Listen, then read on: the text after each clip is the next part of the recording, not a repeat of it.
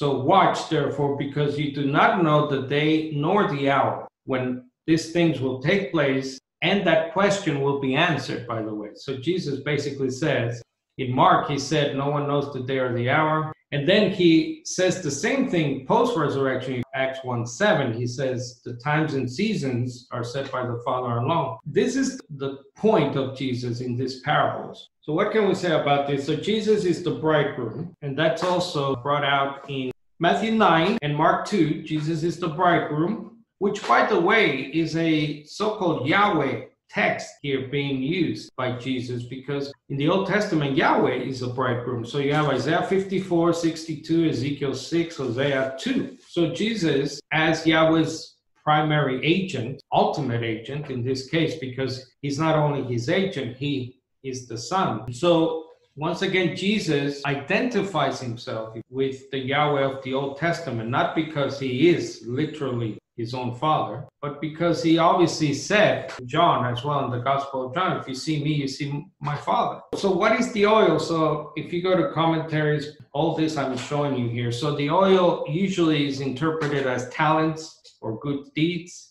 That is, I think Jesus here is, what have you done for me, Johnny come latelys, sort of deal, as we will see with the other parable. So he wants you to be ready. It's interesting that despite their appearance as virgins here, these 10 virgins, half of them, 5 of them, are foolish.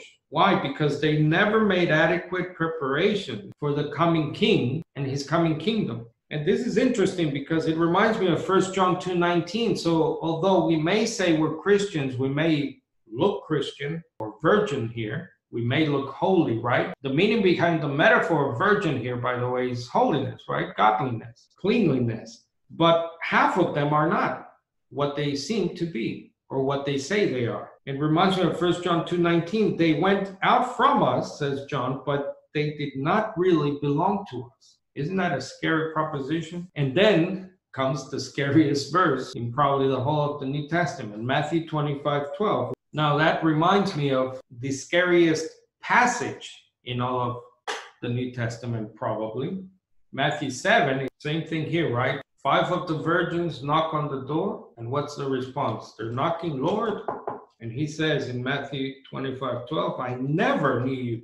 Now that's pretty scary. Throughout all their virginal lives, let's call it, right? A virgin keeps herself a virgin, yet Jesus says, never, never, ever. The theme here is prepare and perceive, right? You're not only supposed to be prepared. Remember, these are virgins. They're all virgins. They all have lamps. So they're prepared in a certain way, that even the foolish ones, they have lamps, but they don't have enough oil. So it's not like they're totally unprepared. It's just also a matter of preparation, perception, knowing that this will take a while. And that's why I call this teaching the so-called Messianic pause or delay, because when this was written, probably 40 years, some say 50 years after the crucifixion maybe, they can see the early Jewish Christians. So they're wondering, wait a minute, what happened? They're getting here the information from Jesus himself, perhaps looking back when they're putting this on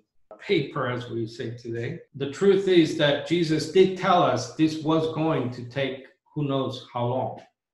And the shout there, it's in verse 6, right? The shout, that sounds to me like the trumpet. And again, we'll see in 1 Thessalonians 4, Paul gives us information about an actual audible sound from a trumpet that we'll hear. Maybe that's it. All right, let's continue to the next parable of the talents. And Jesus is not talking about the organization. Classic passage of the Jehovah's Witnesses.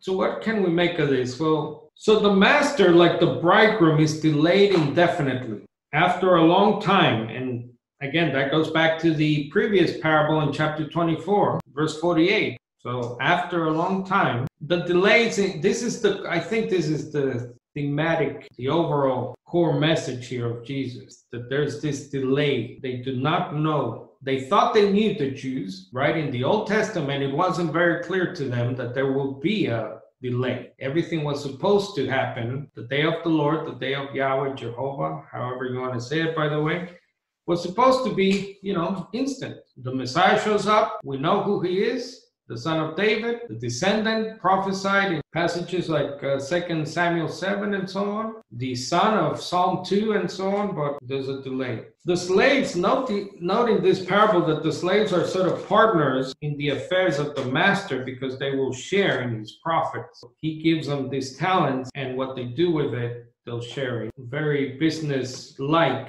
transactional here. The next point there, so what are the talents, like the oil in the lamps, right? To me here, they're simply the skills or mental prowess God has given each and every one of us. In other words, what's your earning power for God and his coming kingdom? Anthony likes to say, what talent do you have that God has not given you, right? So we all have talents. We're all born with a natural talent. We have to sometimes, through our lives, we have to hone and find. So the talents here are simply that, God-given skills and mental prowess. And then Jesus is like a thief. 1 Thessalonians 4, he comes like a thief in the night. And that's a reference to Jesus coming to the world as a thief. Not to his church, not to those who are awake. We have to be alert, says Paul in 1 Thessalonians 4. So it's the world that will be caught unawares, the unbelieving world, by Jesus as a thief. And note that our words will condemn us. The lazy slave, the bad slave here says, admits, confesses, and that's why he's judged the way he is. He himself, or she herself, confesses to what they were lacking, what they did not do. And again, the theme here is preparation, but now Jesus adds performance. So God has given you all these talents. So in Luke 19, as you see there, the parable of the 10 minas here, the master here, called a nobleman, calls 10 slaves. He gives them 10 minas, so he gives them the same amount is the point here. Whereas in the Matthew 25 parable or story, they're given a different amount each. So what exactly that might mean, not sure. And as you can see there, the nobleman tells him in the Luke story, engage in business until I come back. So there's that delay thing again. And then when he comes back, there is a faithful slave, faithful servant once again. So we had three parables starting in 24, making the same overall theme. The moral of the tale are simply this. There are three P's: be prepared, be productive, and be perceptive. So there's a prayer. And Moses says, to you 1,000 years is like the passing of a day or like a few hours in the night. Also echoed in the second letter of Peter, as you know. So there's this delay. That's the main point here of the delay. We're trying to understand that in terms of it's in God's time, and God's time is different from our time. Quote, as you see here from Davies in his commentary of Matthew, he says, persecutions and hatred were not to be taken as indications that Jesus' mission had failed or that his followers were rejected by God, but as the inevitable expression of evil in a violent world which God was about to transform into the kingdom of heaven. So the early Christians had to explain the pause. They had to explain the delay of the kingdom of God. Remember, this is the central parting of the ways between Judaism and what became Christianity. Really, that was the problem, that this guy calling himself the Son of Man, the Messiah, promising the kingdom, coming, preaching the kingdom, but he didn't bring the kingdom, did he? Instead, the Romans killed him as a would-be insurrectionist, a criminal. No way that was our Messiah,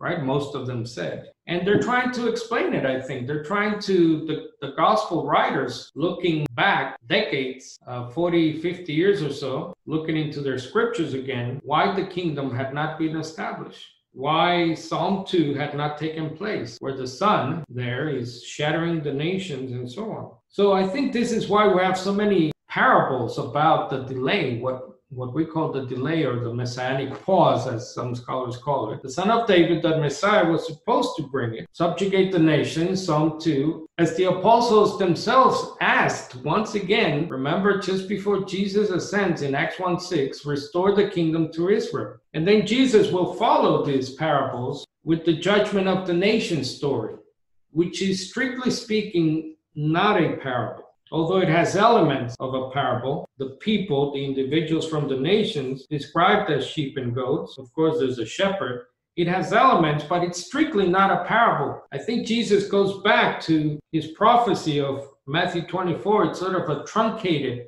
Matthew 24 prophecy of the end of the age, the parousia, but then what happens immediately after.